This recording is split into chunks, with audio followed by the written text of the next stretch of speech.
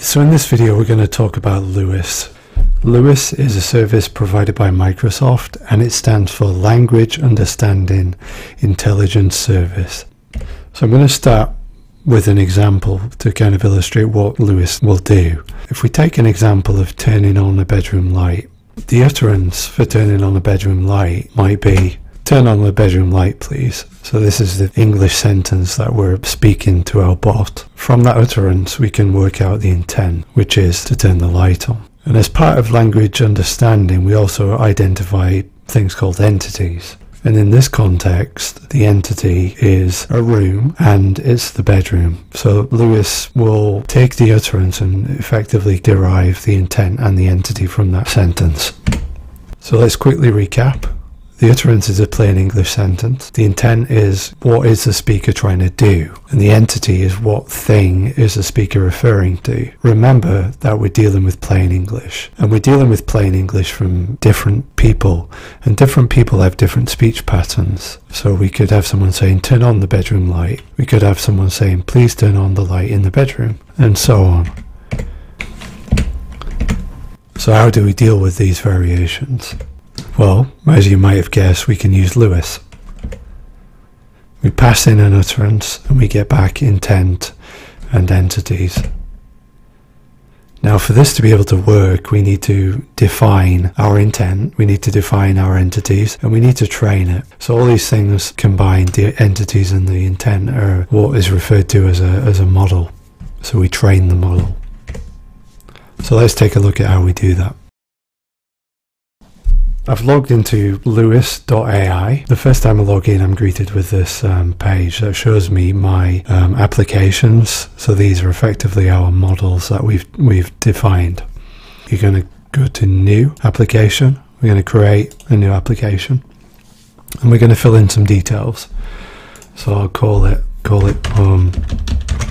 automation.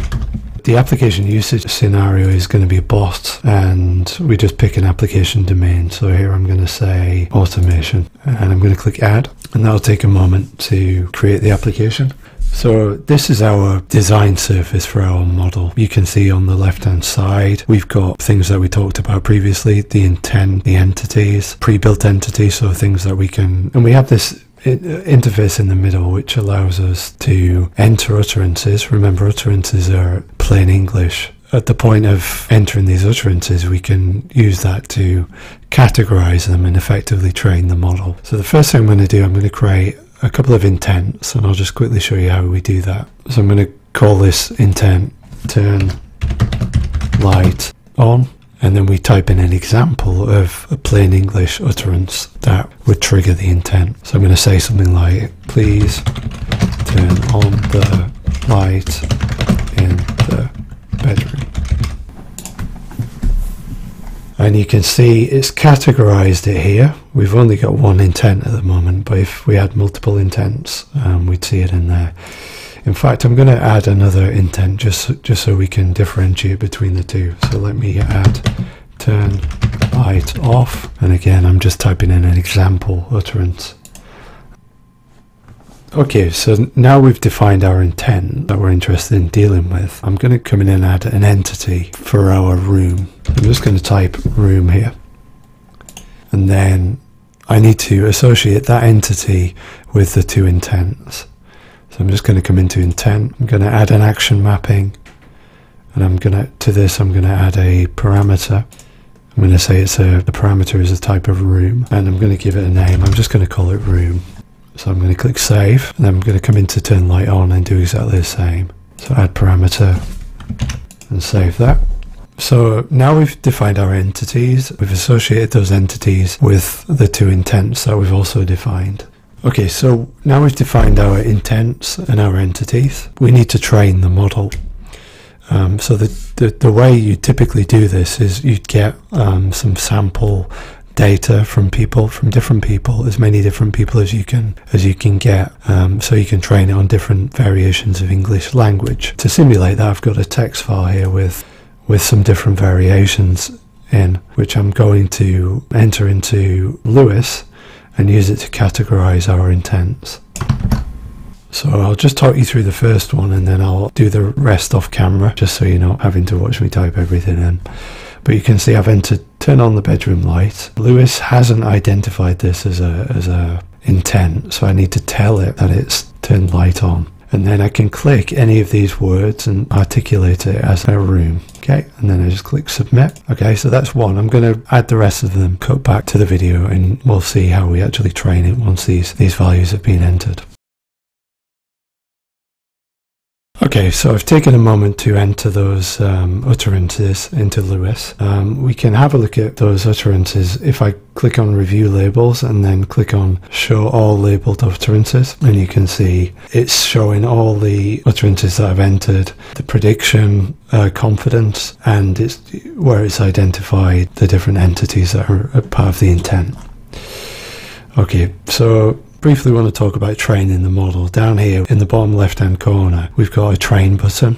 Periodically the model will automatically retrain, but if you're entering utterances and you want to immediately train the model and see the result that your training has had, you can click this button and it'll do it immediately. So I'm gonna add a new utterance. So we've talked about, in the sample data, we've talked about the bedroom light, the living room, the kitchen, the bathroom, the utility. But if I was to put in a different room, ideally we'd want Lewis to identify it as being a room. So I'm going to say, can you turn off the light in the spare bedroom? And hopefully it'll identify that it's turning off the light. Yeah, and you can see it's also identified the room as being spare bedroom. You know, it's quite intelligent. It's worked out that even though it's recognized bedroom previously, because of the context in which spare bedroom appears, the artificial intelligence behind Lewis has recognized that as a, you know, that looks like a room. So that's correct. It's got an 87% confidence. I'm just going to submit that because that's right. So again, I can train that.